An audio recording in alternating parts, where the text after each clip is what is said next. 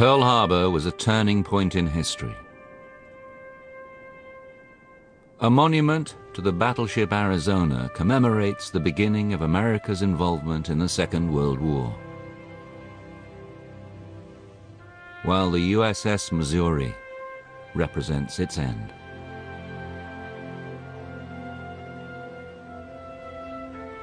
A much smaller memorial consists of two simple circles of stones honoring what many consider to be the single most effective military service in the war against Japan, the submarine force of the United States Navy. The American submarine campaign during the Second World War was the most absolutely decisive victory of that war. The submariners in the Pacific reduced the Japanese Imperial Navy and its merchant fleet to near non-existence. A short distance away from the memorial stones is the USS Bowfin, a survivor of the conflict, preserved now in her wartime condition as another monument to American submariners. Curious visitors come in peace today, but in her prime, the Bowfin was a warrior, traveling nearly 100,000 miles on 9 war patrols, sinking more than 67,000 tons of Japanese shipping. But such victories are not won without sacrifice. There are 52 stones at the Pearl Harbor Submarine Memorial representing the 52 boats lost in action during World War II and the 3,505 men who perished with them.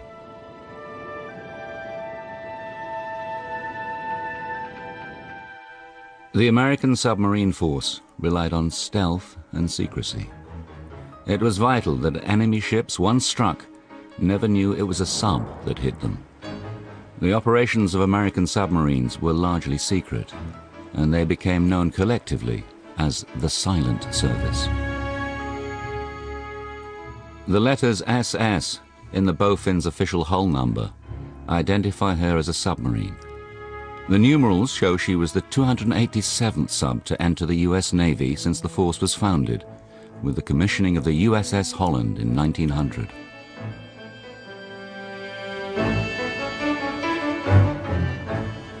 Bowfin and the other boats of her time represented the pinnacle of American submarine technology, which was slow to grow, but luckily peaked just before the Second World War, at the critical moment when it was needed the most. 2 decades earlier, in the First World War, Germany had proved the submarine could be a deadly weapon, with such sinkings as the civilian ocean liner Lusitania. The rest of the world, however, recoiled from this indiscriminate warfare. At that time, there was a great abhorrence of submarine warfare, particularly the unrestricted type. It was considered almost cowardly to attack and sink unarmed merchant ships or even ones that had a deck gun. In the 1920s, arms limitations treaties officially declared unrestricted attacks to be immoral. The operational doctrine for submarines was known as the cruiser rules. The cruiser rules meant that the submarine had to surface, accost the merchant ship, inspect its cargo or whatever, and then put the crew in a place of safety. This political climate between the wars threw naval planning into confusion. If stealth attacks were unacceptable, how else could submarines be used? Prior to the World War II submarines, and some years before World War II started, there was quite a discussion in the Navy as to the proper employment of our submarines. And it was decided that the battleship was the backbone of the Navy. The idea was that the submarines were adjuncts to the battle line, and they were to help the battle line. And so what was the mission of the submarine? Well, it was to scout ahead of the fleet, and that's why they had to be called fleet submarines. Prior to the mid-1920s, American submarines had been small, awkward, and ineffective. But now, to keep up with the fleet, subs needed 20-knot speeds and long-range capabilities. This demanded designs for boats exceeding 300 feet in length.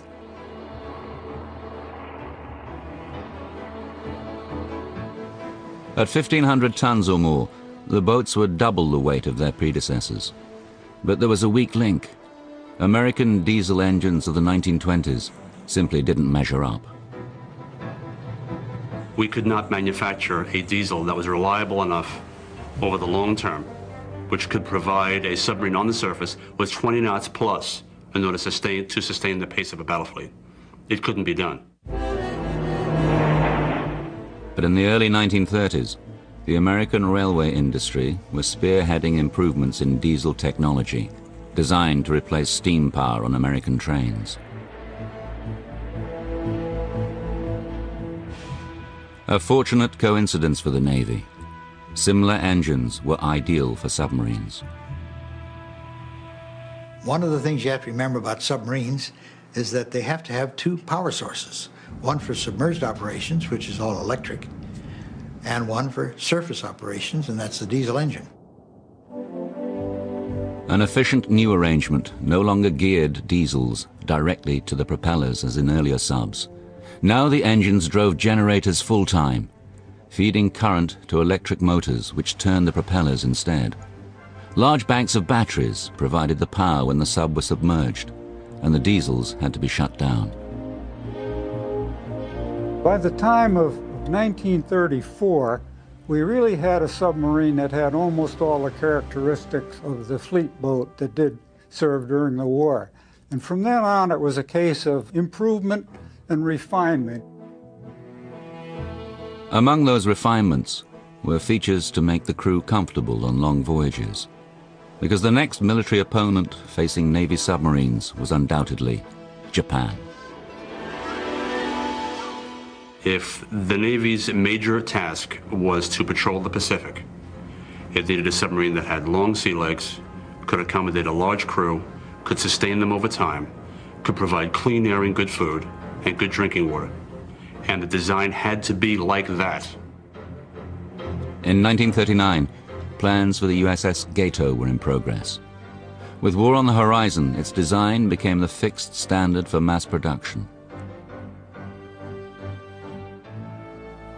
The Gato-class subs were 312 feet long and carried a crew of 80. They could make 19 knots on the surface, dive 300 feet, and were equipped for journeys of 10,000 miles or more. The American fleet submarine had come of age.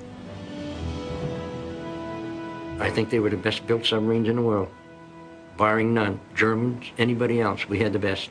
Ours were Cadillacs. We all had our own bunk. We had 3 good meals a day. And we had a clean boat, we had a good crew, we had water. Well, we'd take a bath once a week. And they were very reliable and dependable. But the first of the Gato-class subs would fail to be ready in time to do the job for which they were designed. World War II was about to begin.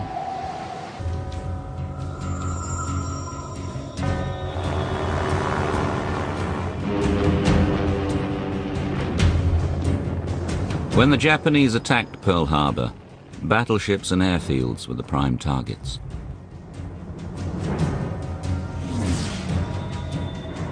Unnoticed or ignored were the submarines, whose crews were among the first Americans to fight back.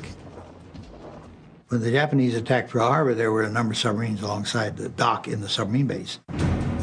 They, of course, immediately went to general quarters, as all the ships did, and they ran up on deck and got their guns and tried to shoot at the airplanes. A remarkable set of photographs offers a seldom seen view of the attack. The submarine Narwhal, at anchor with the explosive clouds of black smoke rising from mortally wounded battleships in the background. On deck, sailors survey the attack in disbelief. The Union Jack flutters in a breeze on the Narwhal's bow, as a Japanese plane streaks out of the sky toward them. The Narwhal, together with the submarine Tautog and a nearby destroyer, were given group credit for shooting down the first of 29 Japanese planes destroyed in the raid. On this day of infamy, however, their efforts were barely noticed. They didn't do much good because these submarines were not intended to be anti-aircraft ships. They did man their stations and they did well for themselves, and the planes did not attack them, therefore there were no submarines damaged at Pearl Harbor. The submarine Pompano, built in 1937, had been scheduled to arrive at Pearl Harbor from the mainland that very morning, but rough weather had made her 4 hours late. A young officer, Roger Payne, was on board. The message that we got, plain language, was, "This is no drill. Attack on Pearl Harbor. This is no drill." And that was really the only word that we had for quite a while. With cautious war procedures suddenly in place, the Pompano did not reach her destination for another 2 days.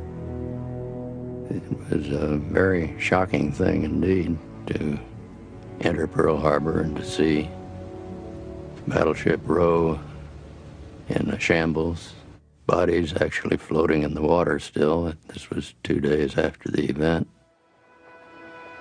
The pre-war rules of restraint and political courtesy under which all subs had previously operated were suddenly gone. When the Japanese hit us at Pearl Harbor, that wiped all the rules off the books. We got a piece of paper signed by Admiral Nimitz directing our skipper to use unrestricted submarine warfare, sink ships of any kind whenever he found them. I was cheering. I was emotionally affected by what I saw as the quality of my leadership. At the start of the Second World War, there were only 55 American submarines in the Pacific, split between Pearl Harbor and the Philippines.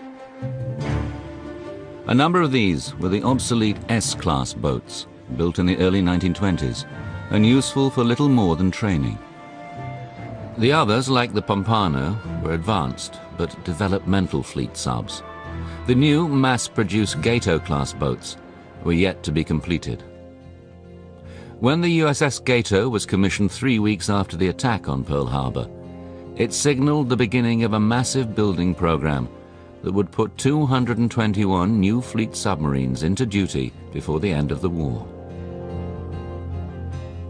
In 1943, the Gato class would be succeeded by the Baleo class subs. Nearly identical in appearance, they were equipped with heavier hulls and called thick skin boats, allowing dives to 400 feet, 100 feet deeper than the thin skins. As America mobilized for war, the unique role of the submarine with its cutting-edge technology attracted the finest of crews. The Pacific Fleet was in shambles, and only the boats of the Silent Service remained to draw the battle lines.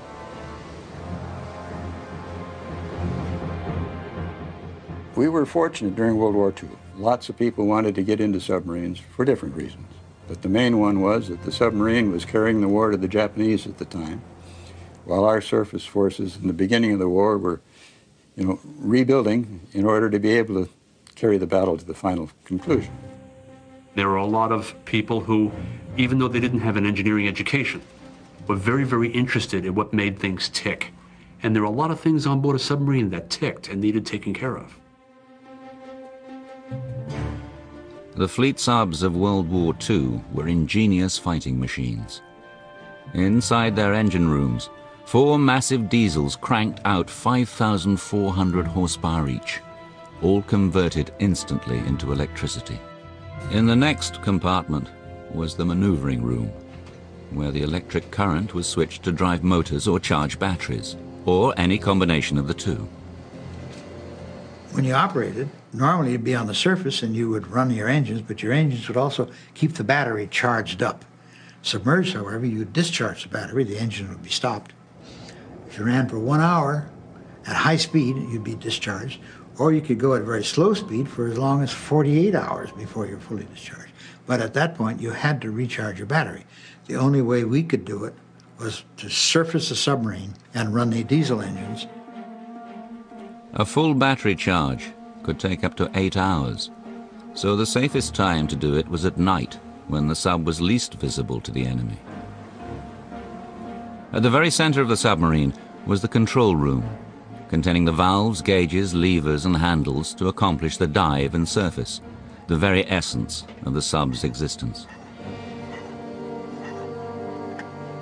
We practiced this a lot, and we thought of all sorts of different stratagems to increase our diving speed to the point where the trigger, which was my first submarine, we got her down to 30 seconds during the war.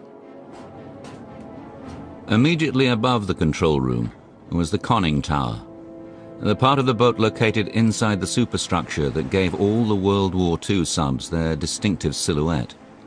Here the course of the boat was directed as she was put into battle. This was home to the helm, the boat's steering wheel, as well as its eyes, the periscopes. High-tech gear was crowded into every corner. Sonar to listen for targets, and radar, installed after the start of the war, for an electronic fix on Japanese vessels. There was even a special torpedo data computer, or TDC, a mechanical calculator that automatically tracked a target and aimed the torpedoes. Those were fired from the 2 torpedo rooms, with 6 tubes forward and 4 tubes aft. They carried a great load of torpedoes. They carried 24 torpedoes. We could reload them quite quickly. So they were the ideal ship for that purpose. I call them ships because I think they indeed should be ships, but they were called boats by everybody. Boats was a leftover from the days when submarines were small and insignificant, demeaned by surface sailors. Now these subs held the key to victory, and the designation boats became a badge of honor. In drawing the noose around enemy shipping, American submariners would encounter enough danger and adventure to make them legendary for years to come.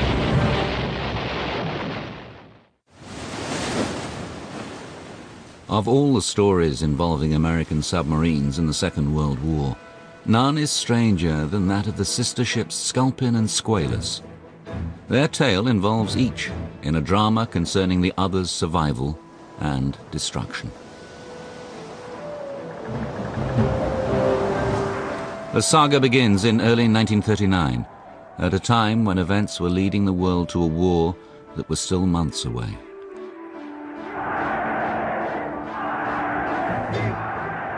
The Sculpin and Squalus were commissioned 45 days apart at the Naval Shipyard in Portsmouth, New Hampshire. Their designs were virtually identical. They were among just 10 American subs built that year. Still too early for the accelerated construction programs, which the war made essential. On May the 23rd, 1939, the Squalus was on a training run off the northeast US coast near the Isles of Shoals, barely 15 miles out from the Navy Yard in Portsmouth. As she prepared to execute a standard test dive, something went disastrously wrong. On that particular dive, everything went according to plan, but for some mysterious reason which has never been explained, the main induction vent opened, letting a cascade of ocean water into the engine rooms of the submarine. Many people don't realize what the main induction is. It's a huge pipe as big as 36 inches in diameter to take air into the submarine to run the diesel engines. Now, the 4 engines on a submarine have to all run at the same time sometimes, and they all need air at the same time, so that's why you need that big of a pipe. It's a huge pipe. In the control room, attention during the dive was focused on what submariners called the Christmas tree, a panel of red and green lights showing the status of all the openings on the boat, including the main induction. But inside the engine room, a huge column of water was suddenly pouring in through the big pipe. We know it was open because water came in. But we also have testimony from all the people in the control room that that was shut and they saw the green board. They saw the light was green, not red. The sub would sink in a matter of minutes. Water rushing into the engine room killed nearly half the crew immediately. A quick but agonizing death. I just know that they all had enormous pain, enormous, and it ruptured their eardrums immediately and probably blanked most of them out. They were probably unconscious because of the tremendous pressure that hit them that fast. Survivors rushed to close the submarine's watertight doors, isolating the flooded compartments behind secure bulkheads. 33 men found themselves stranded in the forward part of the boat. They were 240 feet below the surface of the icy Atlantic and had no idea how many hours would pass before they would be missed.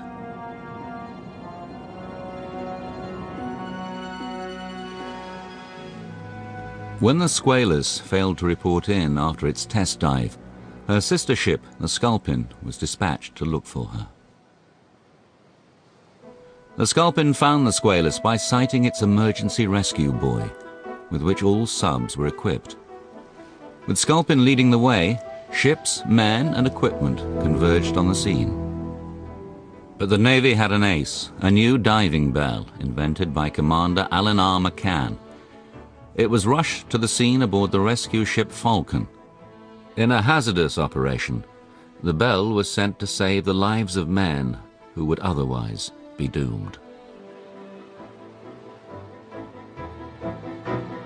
You sort of glued to the radio. We didn't have TV, so we were all following as best we could how these people might be rescued. And there was a tremendous feeling of wonder and awe when, in fact, they brought up a large number of the crew. The first bell brought up 7 crewmen, and it was almost miraculous to the press covering it that, for the first time in history, crewmen were brought up from great depth from a submarine. It was almost unbelievable. Cables went out across the country, and gigantic headlines were generated in newspapers everywhere. Though 26 men were killed, all 33 who remained alive in the forward part of the boat were saved. In the inquest that followed, no conclusions were reached on the cause of the Squalus accident. The mystery of the main induction failure remains unsolved. People have theorized over what happened, and I have my own theory. No proof, just my idea. The chief in charge, a checked-out sailor, he'd been in submarines for years, must have somehow opened the induction when he meant to open some other valve. He probably grabbed the wrong handle and opened the induction. You can do a thing 1,000,000 times correctly. That's the time you're going to make a mistake. You got to realize you get stale when you're doing something, so you don't do it routinely. You got to remember that this kind of a thing, you do it unroutinely every time.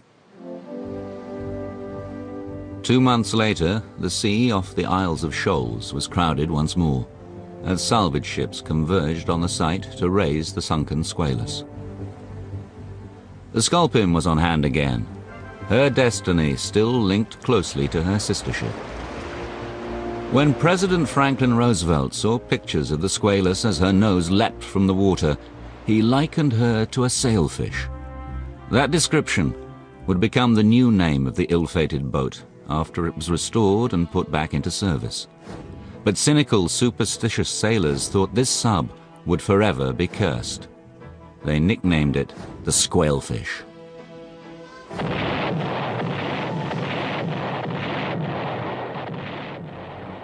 When America entered World War II, so did the Sculpin and the Sailfish.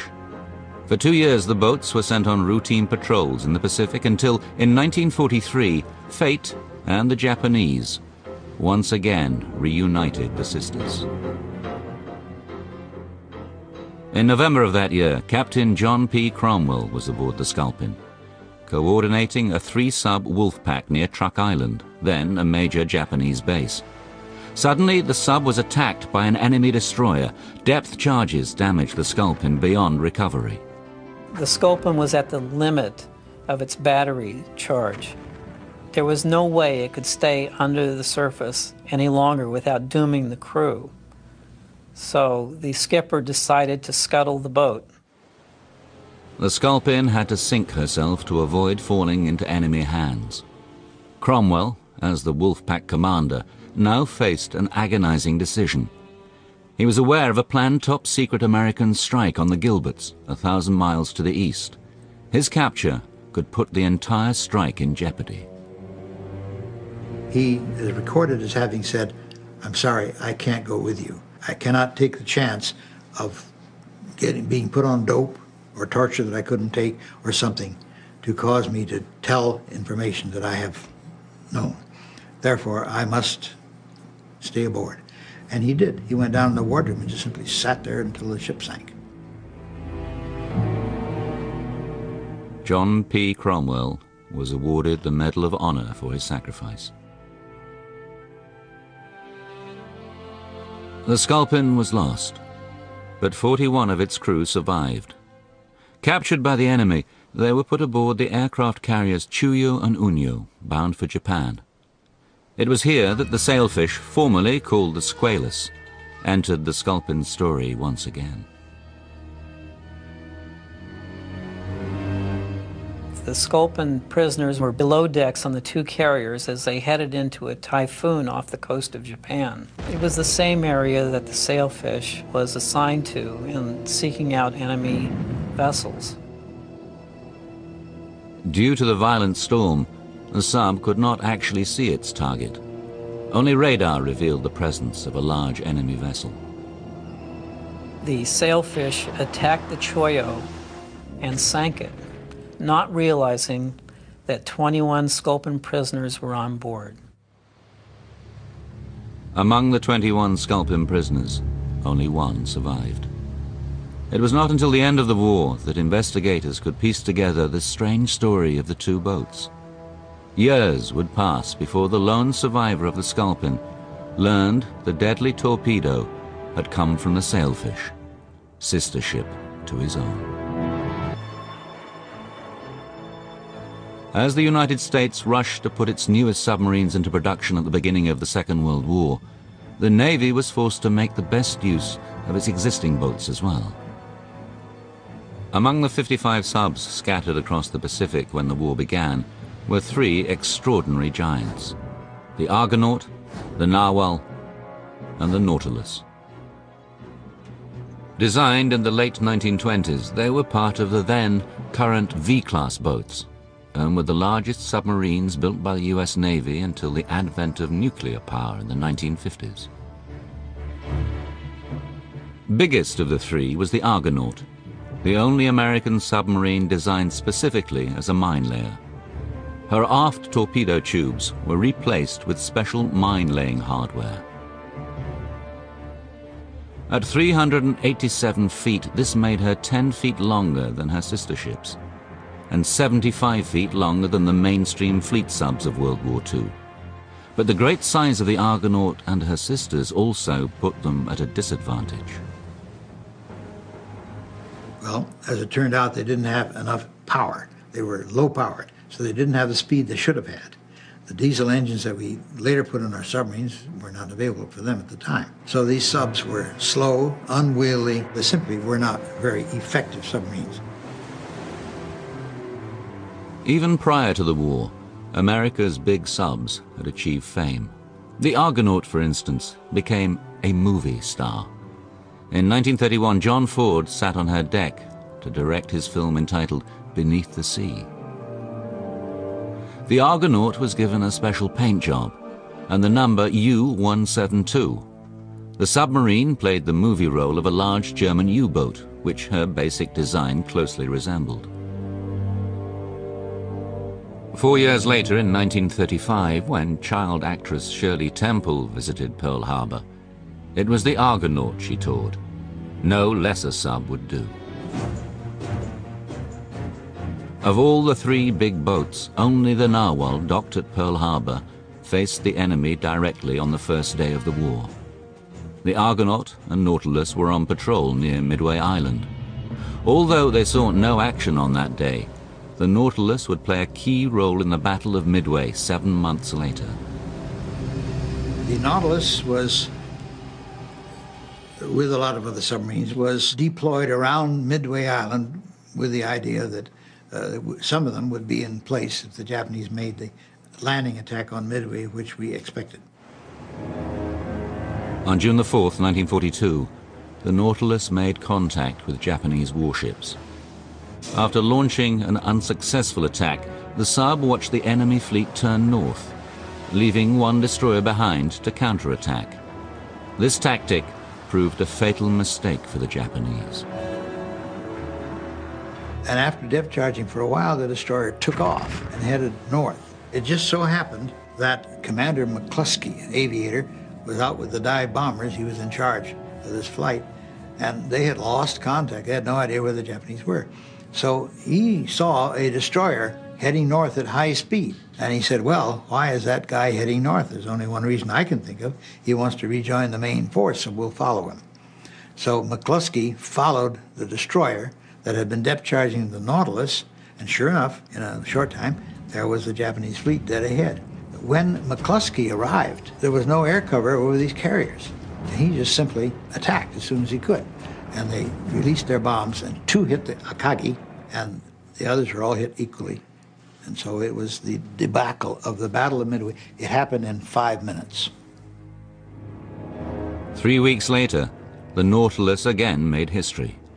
She was sent to a spot near the entrance of Tokyo Bay to bombard the summer palace of Emperor Hirohito.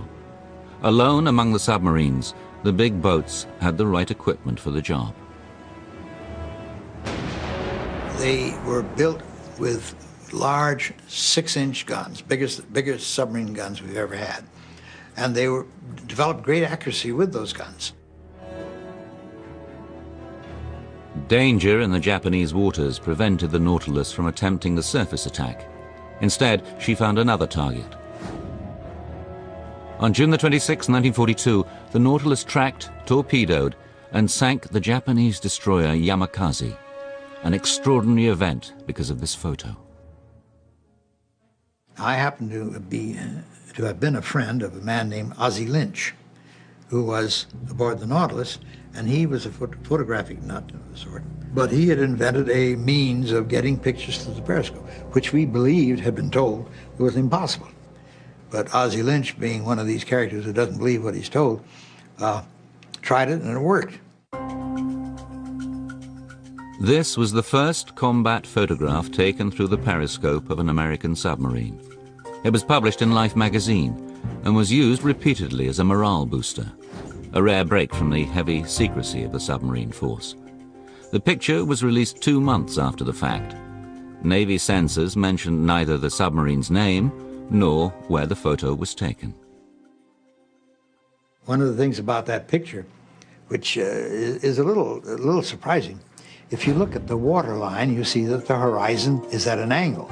Not only is the ship sinking, but the water is sinking too. And that is because the people who took the picture and had it developed and put it out for publication, they couldn't let well enough alone. They had to improve it. And if you look at the picture, you see that, hey, come on, guys, that isn't the way it really was. You have to turn the picture to see the way it really ought to be. Despite these successes, the slow speed of the Nautilus, Narwhal and Argonaut made them better suited to special missions than lone patrols. A young officer named Philip Eckert was on the Argonaut in August of 1942 when just such orders were given. We were told to get out to the Pearl Harbor at best speed, and they had a special mission in the offing for us, and we didn't know what it was. The mission cast the Argonaut and Nautilus as transports for the U.S. Marines. They carried Carlson's raiders to their daring attack on Makin Island, destroying the Japanese garrison in a diversion to the American invasion of Guadalcanal 1,200 miles away. 9 months later, another special mission.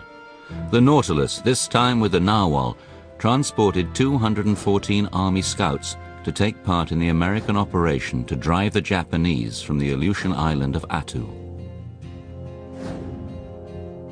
Philip Eckert had transferred to the Nautilus from the Argonaut prior to the Attu raid. It was while serving aboard his new ship he heard about the loss of his old one. In January 1943, the Argonaut had been sent east of New Guinea near the Solomon Islands. I just feel that the Argonaut was sent into extremely dangerous waters, keeping in mind what her configuration was, namely no after torpedo tubes. After torpedo tubes are 25 to 45% of your firepower, and they didn't have them. The Argonaut's aft torpedo tubes had been replaced with the specialized hardware she needed for her original design as a mine layer. Though she performed well in taking Marines to Makin Island, she had never been on a true war patrol, seeking enemy ships to sink. A Japanese destroyer proved her undoing. They depth charged him, and the Argonaut is reported, by the Japanese actually, to have surfaced. Their bow came out of water at a sharp angle.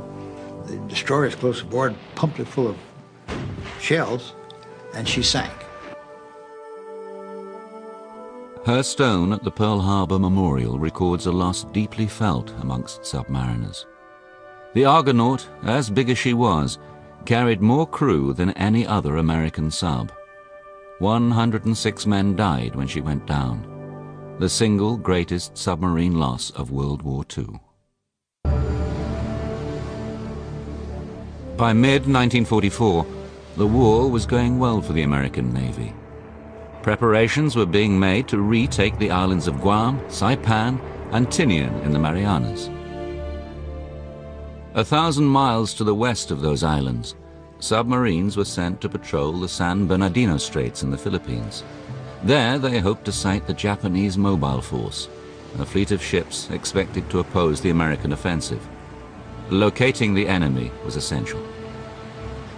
And the Japanese forces came through San Bernardino Straits. There was a long way to go to make an engagement with the American forces. For several days they were unsighted. Nobody knew where they were. Zeke Zelmer was an officer aboard the USS Kavala, a new submarine on its very first war patrol. Kavala was built at Connecticut's Electric Boat Company and was commissioned on February the 29th in the leap year 1944. Her men called her their lucky lady. For sailors' superstitious reasons, we felt that the 29th of February was very auspicious and would bring luck to Our Lady the Kavala. But the crew scarcely knew how lucky she'd be as they searched for the Japanese mobile force off the Philippines their first time out. Through the sonar system came the telltale sounds of enemy ships. Kavala saw some ships, heard some noises, submerged, and found themselves with a mobile force coming at them. Ideal situation for a submarine commander. Sink them all. But skipper Herman Kosler did nothing. Unknown to his crew, his orders were to report first, shoot second. Herman did his duty. He did not fire. He let the carriers and all these magnificent, juicy targets go by, and they didn't know he was there. And he simply then surfaced, got his antenna out of water at any rate, and sent the report. It turned out to be one of the decisive reports of that battle. Frankly, the crew and the officers as well were devastated. Here we had the ideal target on our first patrol. We counted at least 15 ships by sonar. We had seen some 7 ships, including carriers and cruisers. And we just sat there quietly as we could, listened to them, and let them go. So there was terrible disappointment. Morale was probably at the lowest ebb I saw it on the Kavala. But Zelmer and the crew would not be disappointed for long. With the Japanese now located, the orders were changed. Shoot first, report second. Before long, ships appeared on the horizon. One of them, a large aircraft carrier. Now the important thing to know was, are they Japanese or are they American? The last thing we wanted to do was to sink an American carrier. So it is imperative that we have a positive identification before we went in and had made our final attack. The ship in the periscope was the Japanese carrier Shokaku, although the Kavala's crew did not yet know it. To all appearances, it could have been one of their own. The Shokaku was unlike most Japanese carriers. It had a large island on the deck, as do our carriers. Most of the other Japanese carriers were more flush deck, and so we had the one that was the easiest to confuse with an American carrier. The Cavallo was closing fast, and the skipper still could not identify the carrier. The executive officer took a look, then the fire control officer. They desperately scrutinized their ship recognition manual. Time was running out. We're now getting closer to the target, and we're going to have to make a decision. Skipper raises the scope, takes another observation. We're now close enough. The ensign stands out, and he says, "There's a meatball on the ensign. It's Japanese. We'll fire on the next observation." We proceeded for the next 3 minutes, fired 6 torpedoes at 1,200 yards. 3 of them hit. The Cavallo and her crew remained submerged, avoiding attacks from Japanese destroyers.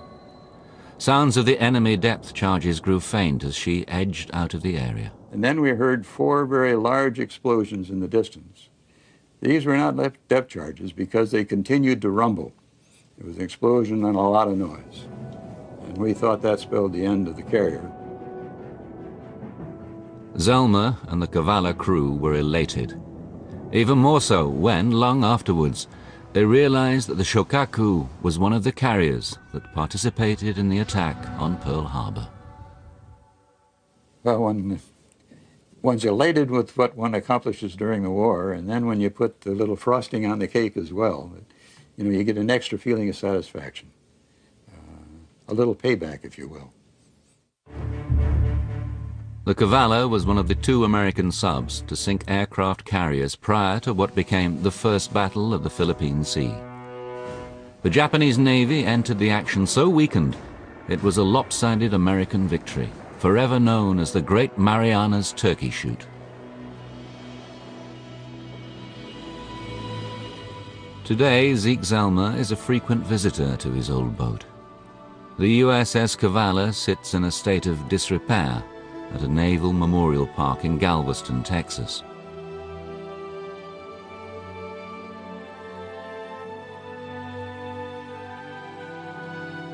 One of 15 wartime subs still surviving, there are plans to restore her to the condition in which she served so well. As for the boats that succumbed in battle, the memorial at Pearl Harbor reminds us that submariners never consider them lost. The submarine way of saying that a submarine is lost is that she's on eternal patrol. This means that she's down there with her crew on board, and they're serving their country and will forever. They can't do anything else. Their lives are ended, submarines are wrecked, but they're serving their country.